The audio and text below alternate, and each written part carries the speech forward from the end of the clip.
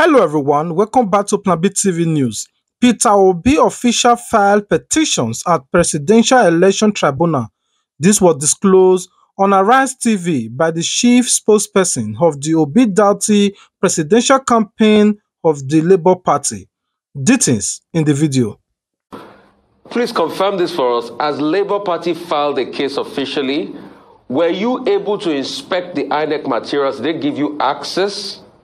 Please tell us about all what happened as regards checking materials and filing your case in court just before the time. Just about last week, I'm privileged to be part of that particular legal team, being with them. We made a statement that we have been denied the opportunity of actually inspecting the materials, and then Dr. Levy, the chairman of the legal committee, led us to INEC. I was part of it. And then we met with the INEC chairman, who openly promised Nigerians that they are going to cooperate with the Labour Party and give us all documents that is required for us to prosecute our case. This was an open statement that was made by the INEC. I was there. Luckily for me, yesterday I left Lagos and I was here in Abuja. We have also, I can tell you categorically, that we've already submitted and filed our case against the election that took place on the 25th of February, and this is official. And that particular filing has been done. Now, to answer your question that whether we've gotten all that were required, I will tell you no. But we've already been able to get, because right there on the day in which we visited INEC, INEC was able to give us the summary result sheet of what was pronounced on that day. So our attitude is that the lawyers have made it clear that we will get all that we can from INEC, and we will demand for the remaining documents that is required for the legal team to prosecute its case. So it's a continuous business. As of yesterday, Dele Farotimi led a team of lawyers to be at INEC office in Lagos to collect some of the information that we know. And this is widespread across the Federation, even though we have gotten some resistance from some of the resident electoral commissioners, citing that the Secretary of the Independent Electoral Commission has written them a letter saying that they should not certify or give any document outside what has already been uploaded at the IRF at the moment. And I don't know. At the moment now, I think some of the uploading is being done almost 2 weeks after the election. So that will tell you the contradiction and the contraption in the result sheet of the presidential election. You see, when you lie, you'll be looking for another lie to cover the first lie that you made. And that opens room for a lot of mistakes. So we will continue to make them, in quote, both the orchestrator and then the one who actually executed the plan, to make mistakes. And this is open. And this is where that we are also calling on the judiciary, please and please. On the other news, for the very first time, Tinubu was defeated in Lagos State by Peter Obi. This clearly states that Tinubu did not manipulate any result nor rig any election in Nigeria. If he had the opportunity to do so, he would have done that in his own state, because no one would want to lose his own state to anybody. Adams Oshomole defend his principle despite the open eyes of the people that the election was rigged in favor of the APC. For the very first time, Tinubu was defeated in Lagos. If he has the opportunity to manipulate, or he has arrangement with anybody to manipulate in his favor, no candidate want to be reported as losing his base. As things stand, of all the 4 candidates, it's only Tinubu who is reported by INEC figures that lost his state. Guys, they just stole the ballot boxes from my unit. Like, they literally stole it just now.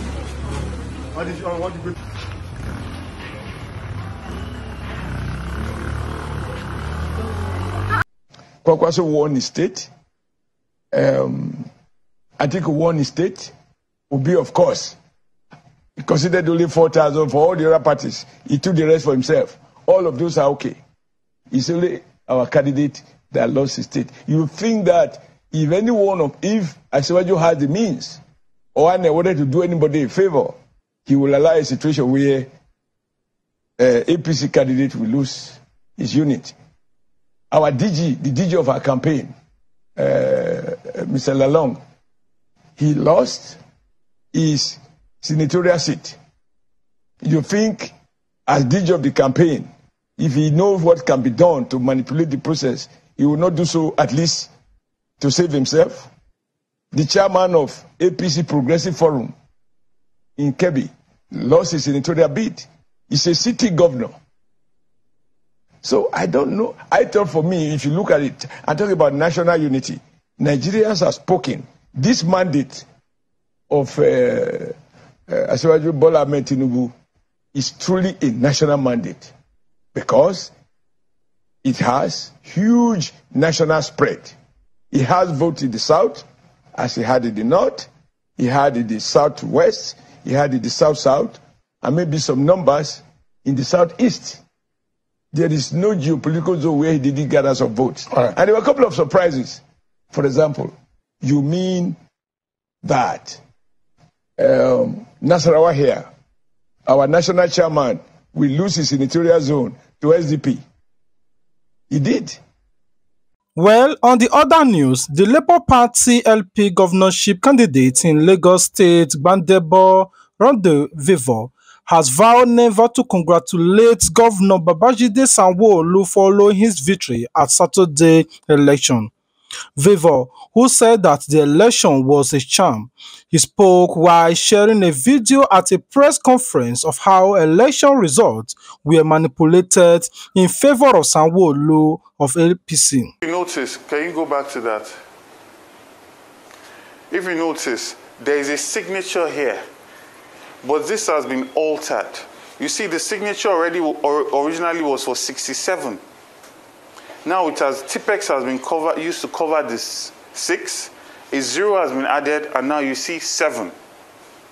You look at the APC, originally it was 20. Or 22, most likely. 20 or something, right? And then now you see the Tipex here, a 1 has been added, and now it's 120. So the signatures are there, but these results have been tampered with and then uploaded. And there's so many instances of this.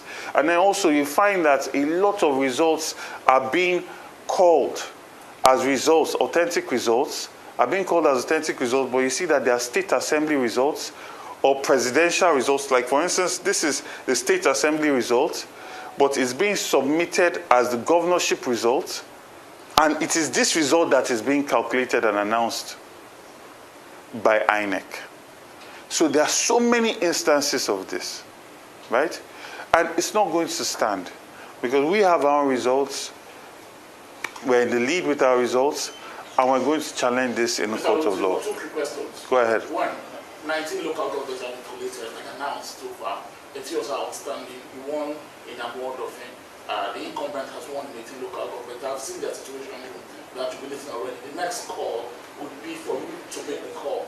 If you do not make the call, you will issue with a certificate of return. Are you rejecting the results? I completely condemn the entirety of this election in every clear term. This was a sham of an election. It was a compromise. It was an illegality that has not been perpetrated in Lagos since I've been born. This was an election where entire agents of a party were chased away from their polling units.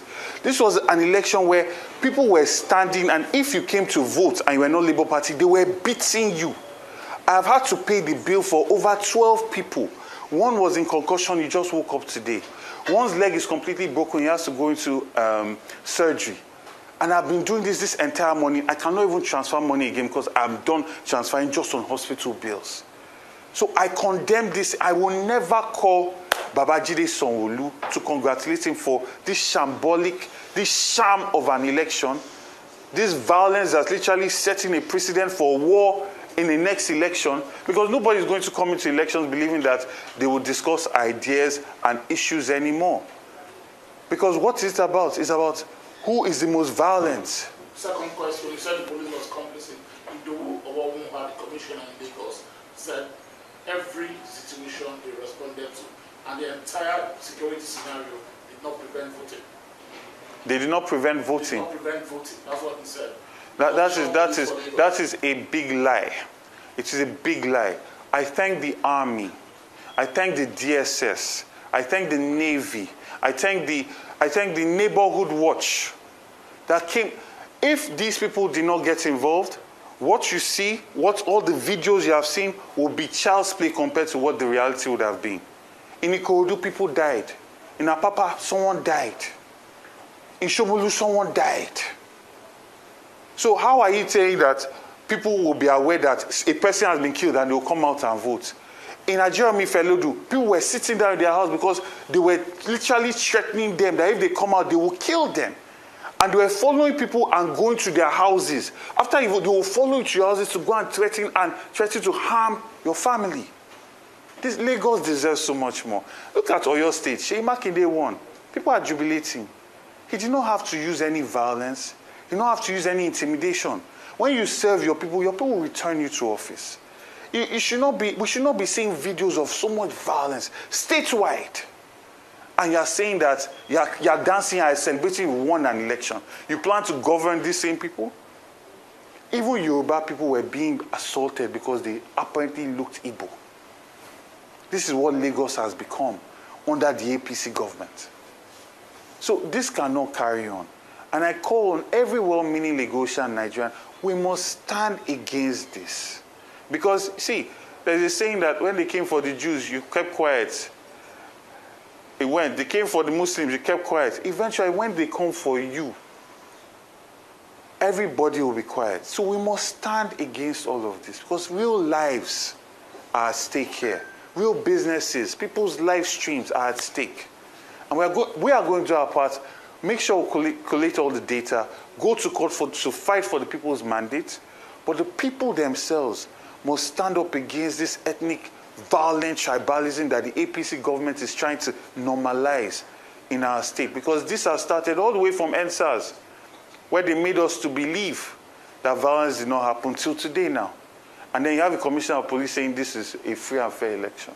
So are you saying that your team has its own records of these results? Yes, we have collated all the results as much as we could, because there are places where they chased all our agents out. There are places where they burnt results in Ojo. Several places where we're calling for cancellation of those results and a rerun. There are places where our ballots were thrown into the gutter. We dried those ballots. We counted it. We've kept records. So essentially, are you going to call for cancellation of we are calling for several cancellations where violence was the order of the day, because elections did not happen there. And the international community is watching, and they also know that elections did not happen in these places. So you cannot create so much violence against Lagosians, write results, and we should celebrate that election happened. Elections did not happen in Lagos State. So we should expect to see you at the election petition tribunal? Certainly. My legal team is already on it. We are here compiling our results, and we are going to fight, like I said, because the people that came out to vote did so with so much courage. They came to vote in hope. We were not incentivizing them with money. Despite all the traditional institutions to try and scare them with the Oro Festival, they still came out with courage. So we owe it to them to fight for every single vote, and we are going to do just that. So thank you. Alright guys, this is what I'm going to be heading the video today. Do you enjoy this particular video? If you do, please do not skip without you commenting your thoughts in the comment sections and give these videos a thumbs up. This is the only way you can support the growth of this channel.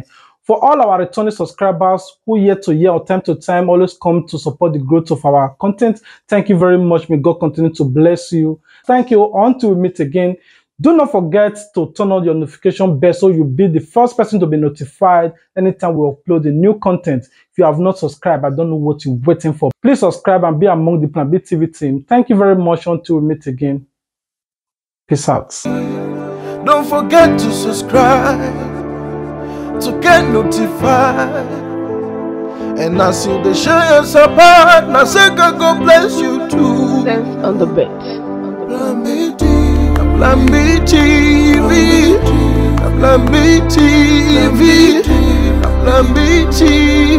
Oh, Plan B TV, Plan B TV, Plan B TV, Plan B TV.